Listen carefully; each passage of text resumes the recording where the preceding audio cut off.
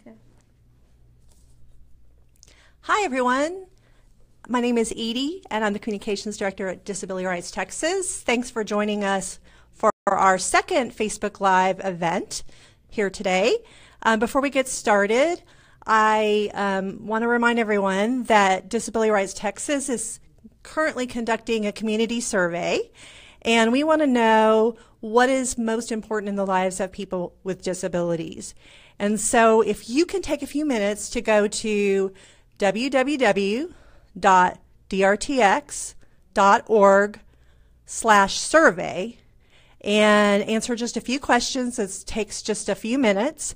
And if you complete the survey, you are at the end given a chance to enter to win a gift card. So that's a nice little bonus. But again, check out all the details at www.drtx.org/survey. So let's get to today's topic. I'm excited to have Roberta Roque with us today from Disability Rights Texas. She is an advocate supervisor, has been on our staff for quite a while, and has a lot of expertise, and glad to have her here with us today. Today's topic is getting the job done, how to get supports and services from our state vocational rehab program. And since October is National Disability Employment Awareness Month, we thought we would bring today's presentation for you, and in addition to two more presentations the next 2 Wednesdays that will be related to disability employment, and because of the Awareness Month that we find ourselves in. So look at our Facebook page for the details on those. So many people with disabilities want to go to work, but they may have difficulties preparing for or finding employment. And to get assistance they need that leads to employment, they may need to get assistance from the vocational rehabilitation services that are offered in the state of Texas. And so today, Roberta Roque, as I said, is going to talk to us a little bit about that program here in Texas. She's going to give an overview of the program, the services that they offer, and what process you go through to get help. And she's also going to give a few examples of individuals who've received services, and then also what you can do if you're having problems during the process of working with the vocational rehab services in Texas. So I am going to let Ro take it away. Let's start off with basics. What is, we say the words vocational rehabilitation, and I think sometimes, and for short, we say VR, but what is vocational rehabilitation? Yes, thanks, Edie. Yes, vocational rehabilitation is often called VR for short, and it's a program that helps people with disabilities prepare for, find, or retain employment, and it can also help youth and students prepare for post-secondary opportunities. The funding for vocational rehabilitation is an 80-20 federal-state match. Now in Texas, VR services are provided through the Texas Workforce Solutions Vocational Rehabilitation Services Program. That's a long one, but it's TWS VRS for short. Okay.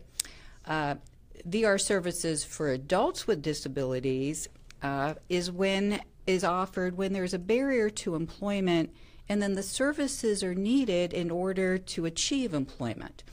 Some of the services that are available could include vocational evaluations, counseling, guidance, training, educational assistance, assistive technology, job placement, and many more services. It really depends on the individual situation.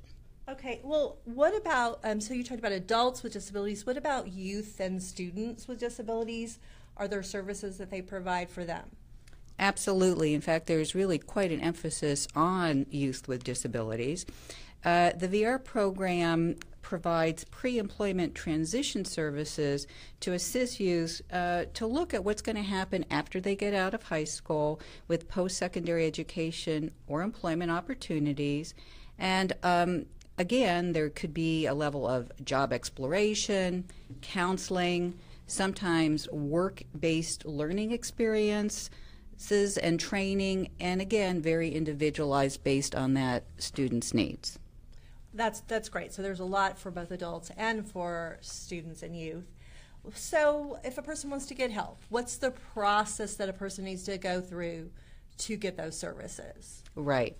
So if anyone is interested, the very first step is to contact your local Texas Workforce Solutions office and apply for services. An application for services needs to be completed within 30 calendar days of when you make that initial contact. Okay, that sounds good. And during that application process, they will be gathering beginning information from you. So they're going to get your identifying information, they're going to get information about your disability, and how that impacts employment.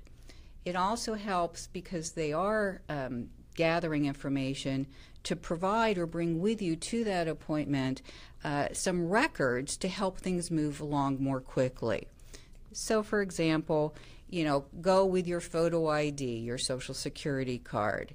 If you have names of any of the doctors that you've seen, schools you've attended, any health care information that you have, like Medicaid or Medicare, places that you may have worked, any medical reports or exams that you've had that are recent. So that will really, again, give them a good foundation to get started to look at your situation.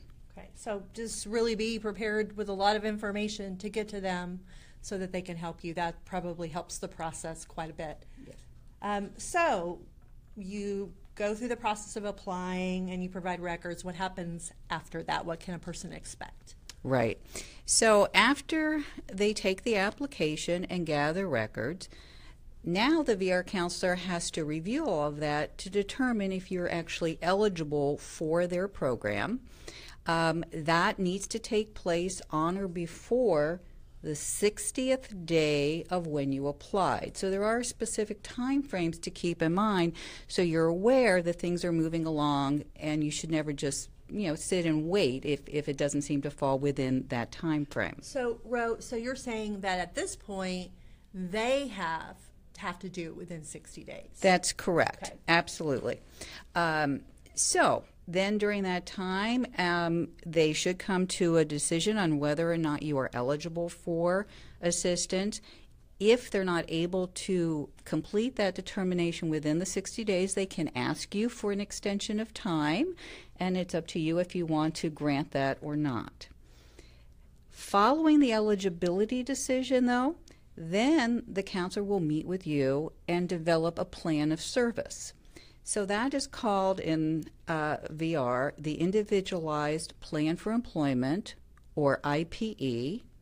And that needs to be developed then with you within 90 days after eligibility.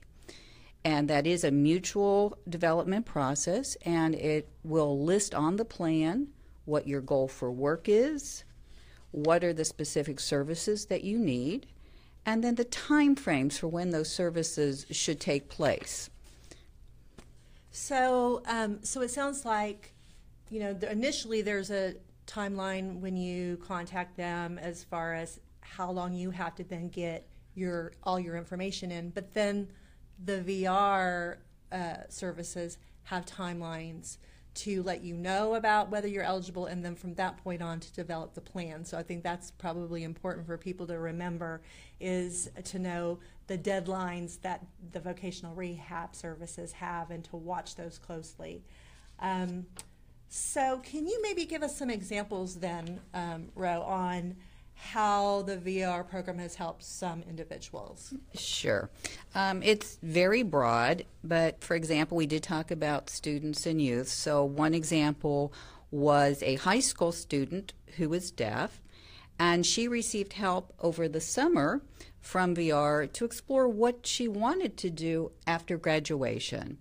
After going through that exploration, she chose a goal of becoming an accountant, and she had applied and gotten into a state college program that offered that training, and then VR wrote up a plan with her which included a tuition waiver to help pay for the expenses, books, supplies, and interpreter services. So those were the needs that she had in order to complete that programming. Another example was an individual who had been injured in a car accident and then now was using a wheelchair for mobility. And that gentleman couldn't go back. He had been a construction worker previously and now was not able to go back to that kind of employment. So VR helped him to explore what were some other job options. They looked at the possibility of utilization of assistive technology, provided job placement assistance. It's like, writing a new resume and how to interview, because it had been a very long time since he had been through that process. And those services, led to his employment. So I think those are really great examples, because I don't think that a lot of people understand how much help VR services in Texas can provide. So those are really great examples to kind of help people understand. Yeah. So let's say somebody is receiving services, but they're having problems like with those deadlines we talked about. The deadlines aren't being met and they're not getting back to you in a timely manner, or there's just some resistance to implementing some of the things that is on the person's plan. Right. What can a person do about something like that if they're having problems with the VR department? Good question. So VR certainly helps lots of people with their problems, but sometimes there are issues for the person that's trying to access those services.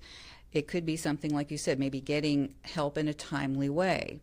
Maybe there's some disagreement about what the goal for work would be, or perhaps a specific service. Okay. So there is a process for addressing those problems internally within the VR agency, and that can be done on your own if you feel that you can, or if you feel like you need help.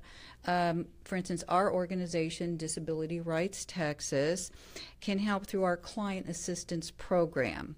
So in that situation, one of our CAP advocates might review your records, might attend a meeting with you, with the VR agency, and might help through the appeals process if needed.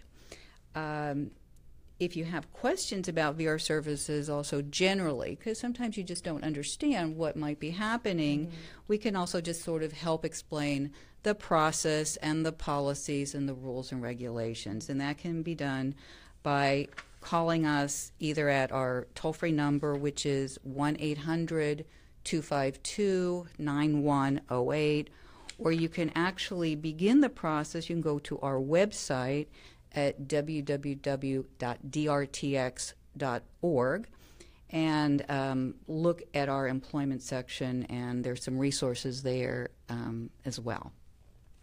That's really great. Thank you for providing this really important information for people with disabilities in Texas.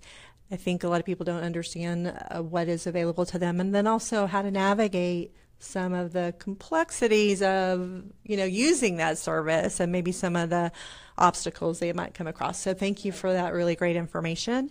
I want to remind everyone that we have several more live lunch and learns in the next several Wednesdays. So check out our event page and find out more about that on Facebook. I also don't want you to forget to please take a few minutes to fill out our survey, community survey online. We want to know what is important to people with disabilities in Texas and what you think matters. So if you will go to drtx.org/survey and take a few minutes to fill that out, that would be great. So thanks again, Ro, for your time today. And thanks everybody for watching, and we'll see you again next week. Thank you.